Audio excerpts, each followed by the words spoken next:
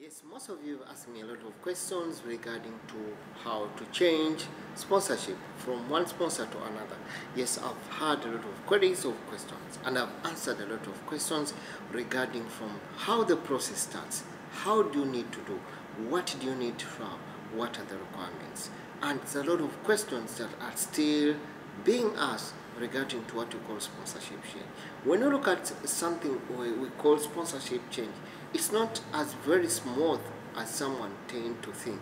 Most of you think it's just a matter of time of placing in your application data and everything will just be done at this level or done at this level. By the way, if it is your first time to come across this channel, don't forget to subscribe and don't forget to give me that like. Don't forget to share, because it will only be the way that I'll be motivated and I'll make more content. Instead of it, I want to share with you how definitely can you skip what you call the notice period. Yes, it's quite very important. Remember something that something that definitely I told you, that when you look at the notice period itself, normally the law has its own notice period, which you must give your employer in case you are resigning. But after approval of the ministry, depending on how long you've worked with that company, the ministry will also give its notice period. And remember, when we look at the notice period that is given by the Ministry of Labor, it is that notice period that you are supposed to serve with what you call your employer. Yes, let us look at the ways. How can you really skip the notice period? Yes, there are a couple of things, or there are a couple of ways you need to follow for you to skip the notice period. Remember, not all of us want to stay so longer on work in case we've applied for change of new career development or new opportunity. We always want to move fast. But there's a way you're supposed to follow with what you call the requirements according to the labor law. But there are also other options that for you can use to skip what you call the notice period. One, yes, most of us who've resigning from one company, you want to join another company. Yes, during the process of resigning, you ask your employer if he's willing to sign what you call resignation letter. He will sign your resignation letter. He will give you a no objection to change.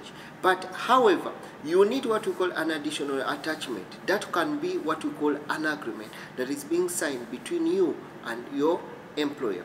That agreement should be written on a separate sheet of paper that gets to bind of you that no one, or you do not need what you call a notice period to serve to what you call your employer. Yes, when you go to the Ministry of Labor application, there is where you need to tick. Either you need to serve what you call notice period to your employer, or you do not need to serve the notice period. In that case, if you have that document, you will take no, I do not need to serve the notice period, and you will give what you call the attached document, which should be the agreement that you sign between both of you to see that there is no need of serving what you call the notice period.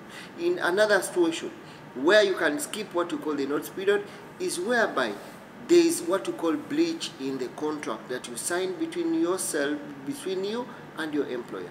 In case your employer violated what you call the terms of the contracts that you signed with him at that time, yes, you have right of not what you call serving what you call the notice period. However, something that definitely you should understand, that you should, as you're filling on the website or as you're filling on the Ministry of Labor website, for you not to serve the notice period, you should give what you call an evidence, or should give evidence that certifies that there was a violation of your contract and you do not need to serve what you call your employer what you call the notice periods. So when you are filling those forms, those attachments should be clearly put in that, and that is just going to help you. It's going to be the only way that you'll be able to skip what we call the notice periods. So most of the times we look at this as something minor things, but definitely they add a lot of value, and they do definitely give a lot when it comes to what you call the process of labor change, or the process of changing from one career or from one job to another. Hope I've tried to share something for you. Yes, thank you so much. Always, by the way, if it's your first time to come across this channel, don't hesitate. Put a subscribe button, share and comment in the comment section. I'll always be very grateful and very happy to get to you. By the way, don't forget it's Mex on Mex Creation TV. See you again in another video.